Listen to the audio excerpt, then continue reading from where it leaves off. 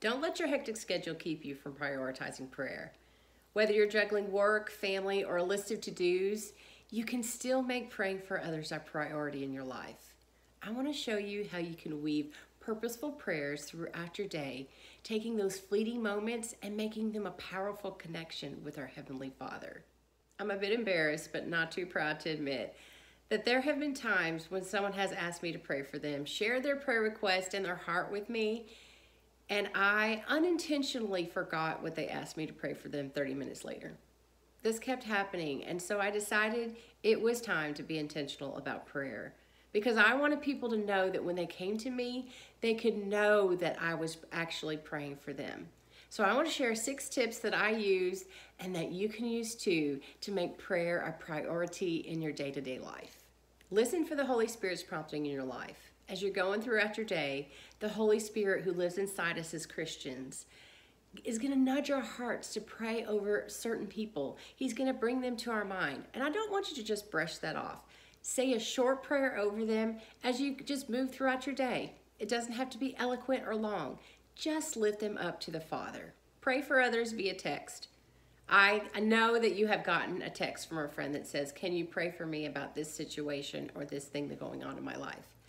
Many times, if you're like me, you'll just text back and say, yes, I'll be praying for you. But what if you took it a step farther and you actually took that moment right then to text out a prayer to them, or you did a voice message to them and sent that to them? I have done this, and people have done this for me, and it is so powerful. I want you to try it. Stop and pray. There will be times when you're talking to a friend, she's sharing her heart and what's going on in her life, and you really don't have the words to say. You don't know what to say to her, but you want to be there for her and encourage her. Something you can do is to stop and say a prayer right then. Now, you might not have the words to say, but here's the neat thing. The Holy Spirit can pray for you and through you and give you the words to say that will encourage her and be exactly what she needs. I know this can be awkward, especially if there are other people around, but it is so powerful to be on the receiving end of someone just stopping and praying for you. I had a friend do this for me. I was sharing with her what was going on in my motherhood journey, and I had something I was struggling with, and she said, can I just stop and pray for you? It was so powerful, and I want you to be purposeful in stopping and praying for others. Make a prayer list. Another way you can be intentional about praying for others is to write down what they've asked you to pray for them. Whether it's the notes on your phone, a sticky note that you can stick anywhere in your house or your car or at your office, or you could go as far as to have a prayer journal and write down prayers for the week.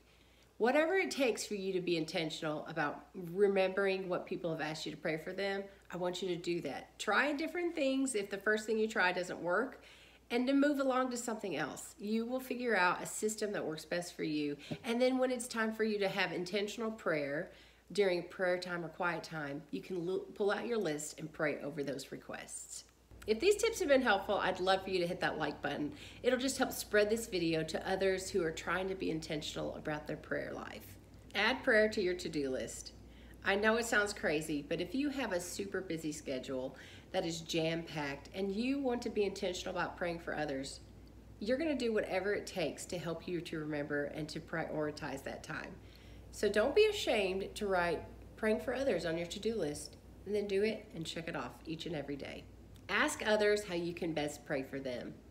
There are times when the Holy Spirit is going to put someone on your heart. I want you to be intentional about praying over them and text them, call them, walk up to them, ask them, how can I best be praying for you? And you know what will make a difference? If you're actually purposeful in praying for them, and then another week or two later, you can circle back and say, hey, how's this going on in your life? How is that prayer request that we talked about? That is going to make a huge difference in their life, and they're going to know that you've been praying for them. Now, some of these tips might be awkward or hard to do, especially when you first start doing them.